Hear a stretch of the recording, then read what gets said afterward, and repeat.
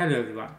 In this video we are going to talk about a problem that we got from JEE from 2011. In this problem we have 2x to the power of ln2 is equal to 3y to the power of ln3. We also have 3 to the power of lnx is equal to 2 to the power of lny. And we want to find all possible values for x and y to satisfy these two equations.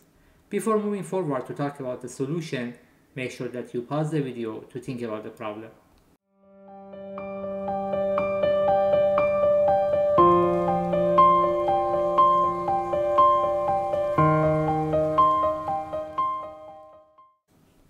We have two equations here.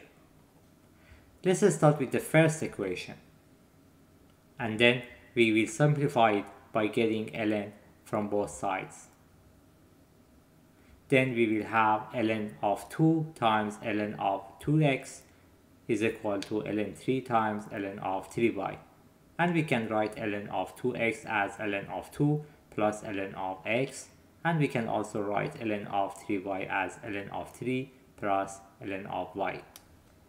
Now let's talk about the second equation. We have 3 to the power of ln x is equal to 2 to the power of ln y. Again, we are going to get ln from both sides. Then we have ln of x times ln of 3 is equal to ln of y times ln of 2. So we have two equations. Now we are going to find ln of y from the second equation and put it in the first equation. Then we will simplify it a little bit more by writing ln of 2 times ln of 2 as ln of 2 squared, and also ln of 3 times ln of 3 as ln of 3 squared.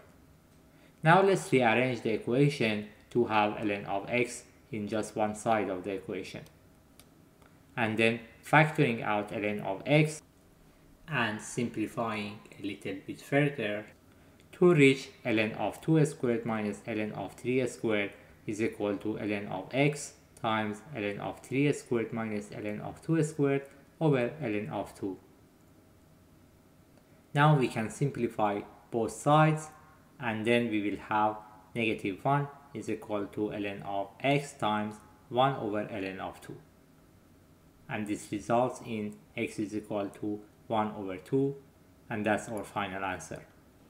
Thanks for watching the video. If you would like to see more puzzles and math involved activities, please subscribe to the channel.